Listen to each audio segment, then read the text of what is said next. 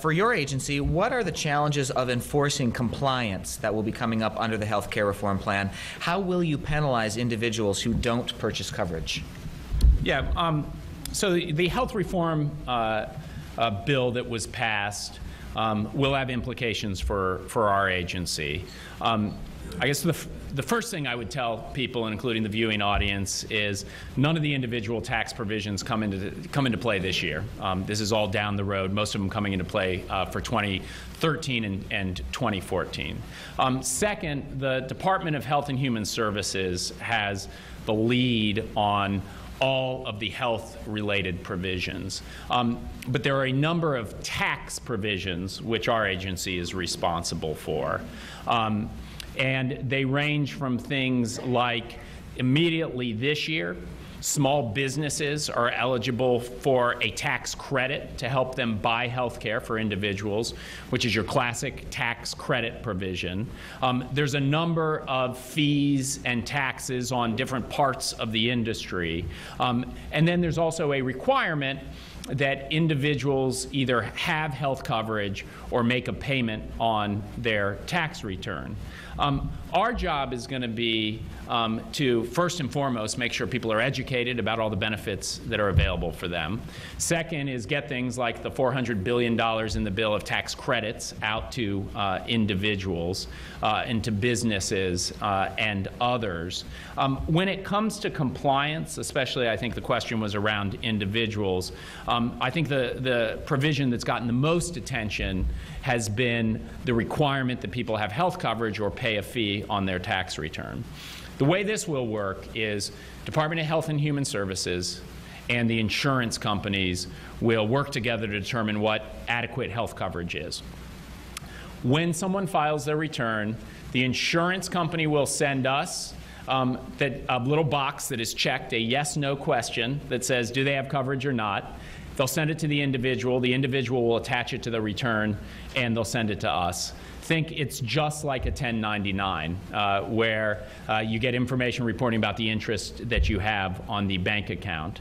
We will run matching programs around that, and if somebody doesn't have coverage, they'll either have paid the penalty that they owe, or they'll get a letter for us saying that you owe this amount.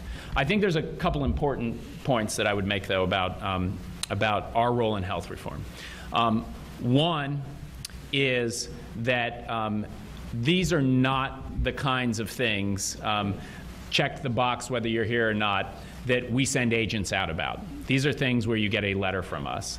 Second is Congress was very careful to make sure that there was nothing too punitive in this bill. And so we do not have authority. First of all, there's no criminal sanctions for not paying this. And there's no ability to levy a bank account or do seizures, some of the other tools. And so our role is going to be straightforward. It's going to be administering the tax provisions. And in many ways, we're going to be the major part of the payment system, hearkening back to Commissioner Yerkes and what I talked about before, because there's already a way to administer this through the tax system. I think that's why the provision was put there. Following up on a question asked earlier, just to clarify, if you can't use sanctions to collect health care fees, what will keep people from getting away with not signing up for insurance coverage? You know, again, when somebody either will get health insurance, or they'll get it through the exchange and get subsidized by the federal government so they can't afford it, or when they file their taxes, there'll be money that is due. My belief is, while some people may play with the kind of question that was asked, the vast majority of American people have a healthy respect for the law and want to be compliant with their tax obligations and whatever else the law holds. People will get letters from us. We can actually do collection if need be. People can get offsets of their tax returns in future years. So there's a variety of ways for us to focus on things like fraud, things like abuse, and we're going to run a balanced program. There's been a lot of attention because there's been a lot of attention and I think a lot of political heat around health care. What's important for everybody to know is the IRS tries to stay out of the political fray.